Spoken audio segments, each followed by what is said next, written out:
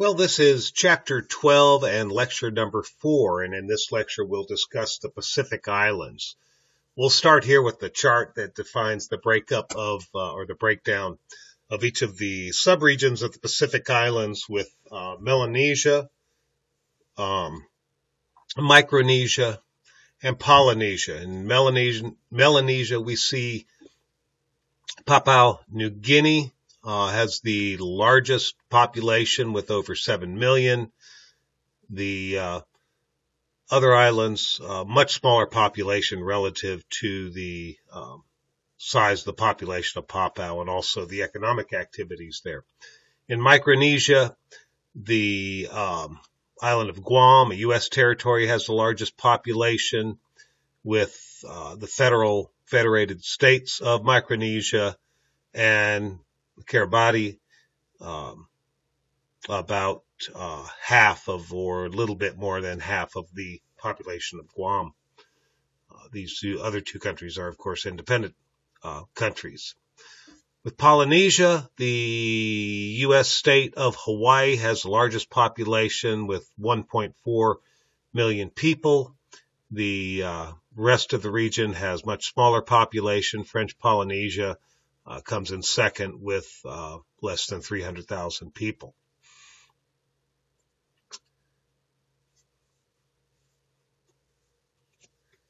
The Pacific Islands are also known as Oceania.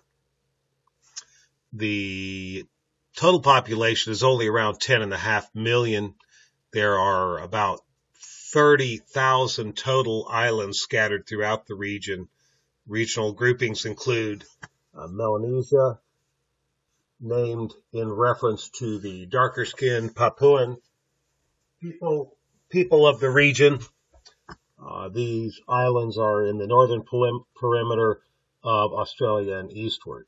Micronesia, or the small islands, are a group of islands north of Melanesia. And Polynesia, meaning many islands, are the largest groupings from Hawaii, New Zealand. And New Zealand, however, has begun to establish its own distinctive character in spite of its Maori heritage and ties to Polynesia.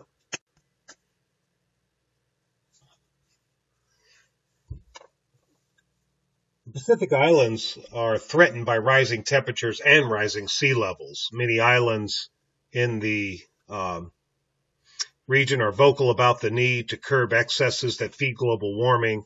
Atolls with limited land surfaces will find replacement of groundwater reserves by natural processes increasingly difficult, thus making continued occupancy of some of these islands very problematic. For low islands, global warming is closely linked to higher sea levels and greater hazards of storm damage and erosion. It is also true that as a tectonic region, there are subvergent zones that just naturally have the islands lowering as they plates slide under larger plates in the region in tectonic movement.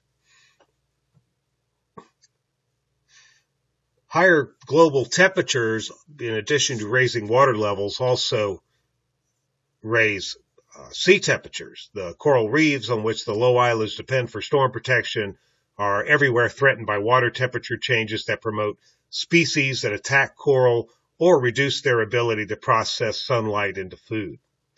Rising sea levels threaten low islands whose highest point may only be a few meters above present sea levels. Higher sea levels are also threatened to coastal environments on large islands and continents. They increase direct wave action against the coast and promote erosion. Settlements produced are easily disturbed by storm action and ship propellers, which raise water turbidity and is harmful to many marine species. Increased sediment movement and deposition can adversely affect coral reefs, which are sensitive to reduced exposure to sunlight. And of course, siltation is also a problem in management for port and harbor installations.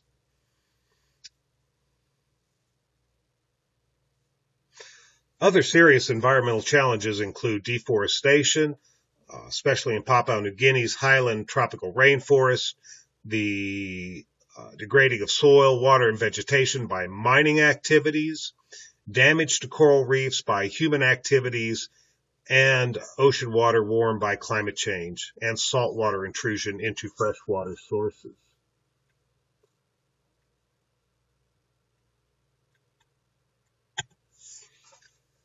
In the Pacific Island, there were 23 political entities. We just discussed a number of them at the beginning of this lecture. 4 self-governing territories in free association with colonial rulers.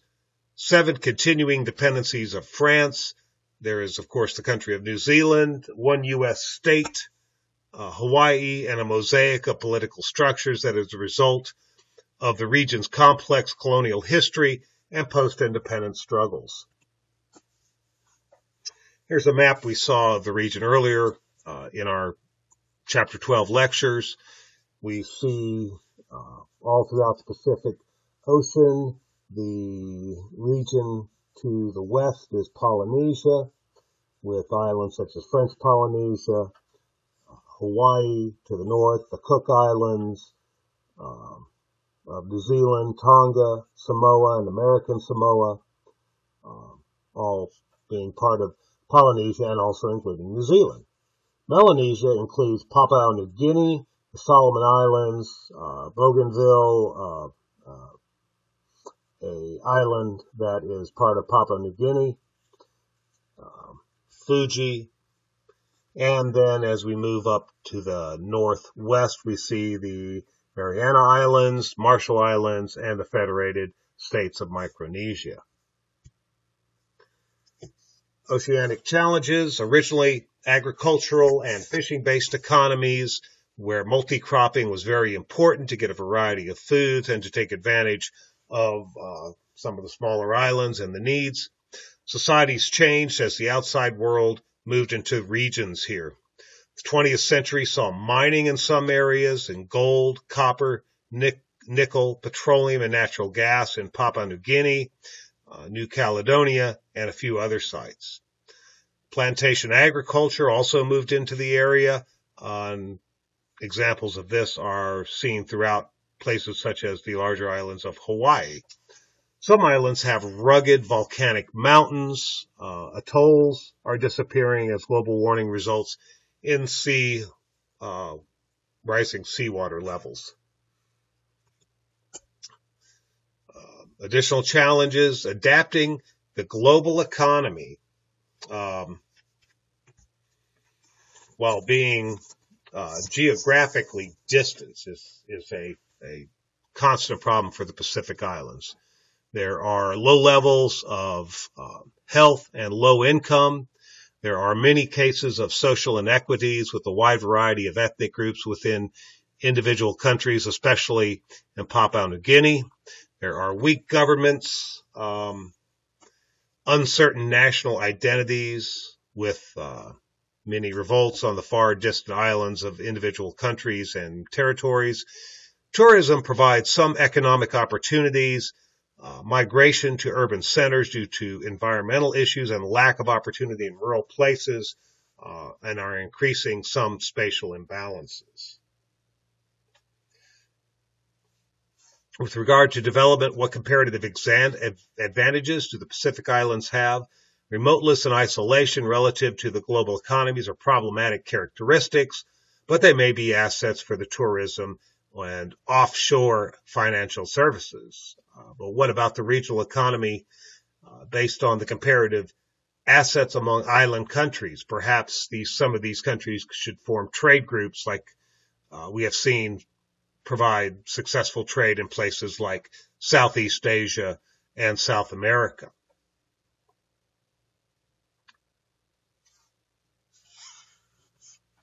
Papua New Guinea covers parts of 3 islands as well as many smaller ones. It is a collection of many clans with over 700 languages. The population is indigenous Papuans and more recent arrivals from places like Southeast Asia.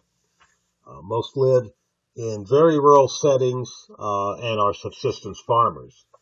Rich resources have not been used effectively, and the wealth has been extracted from the society while leaving many infrastructure problems and pollution left from the mine. The mountainous interior of the island of New Guinea has very few roads. The natural resources of timber, gold, copper, petroleum are difficult to exploit due to complex land tenure customs, which make it necessary to negotiate the value of extraction of these materials with a larger number of people, making equitable payment to the people affected very difficult. Civil war on the island of Bougainville, protesting rule from New Guinea, closed a large copper mine in 1981. Since this location has received promises of autonomy, and there have been movement to reopen the mines here and provide a more productive mining economy again. But pollution from mining is a large environmental problem. Hawaii, with a population of 1.4 million, is the 50th state of the United States. It's a string of mountainous volcanic islands. It's one of the most transformed populations and is struggling to keep aspects of its Polynesian culture in place. Largely a tourist-based economy, although some manufacturing is occurring. Pearl Harbor is an important military base, and often that manufacturing is very directly tied to support of military personnel and military supplies necessary for Pearl Harbor. It has a large population, especially large on the island of Oahu. It has a very decent agricultural base, pineapples, very strong, sugarcane, and a number of other crops. It does have an increasing Asian presence in its population. Guam is the largest island in Micronesia. It's a territory, unincorporated territory of the United States, and has been transformed by foreign occupation. It has a large military presence, and once again, manufacturing and much of the economic activities are derived from that military presence and providing support for the military. It's a popular tourist destination for Japanese who want to experience America in Asia. Why do the environments and cultures of Guam and Hawaii have been so altered since the colonial period? Although much different in details, both Guam and Hawaii have experienced environmental and cultural change by its recent history as geostrategic locations within the United States governing sphere. World War II events, including the Japanese attack on Pearl Harbor in 1942 and the defeat of the Japanese on Guam by U.S. forces, entrenched in the Pacific Islands, boosted the United States security interest here. Subsequent to World War II, Hawaii gained U.S. statehood, and Guam has experienced dramatic increase in a military presence.